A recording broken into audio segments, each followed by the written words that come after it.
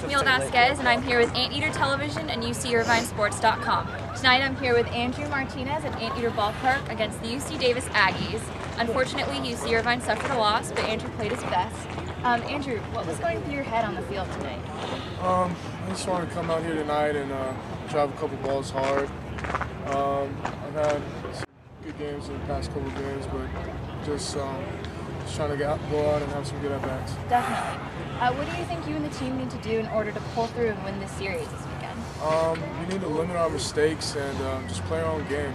Very confident in our ability to win, but we just need to play our own game and have fun. Definitely, definitely. And you guys recently had a 15-game winning streak, lost a couple games recently. How do you think you guys can get back on your feet to get back to that streak? We need to keep our energy up. We need to just be confident in our ability once again. And there's nothing really much else to it except, have fun.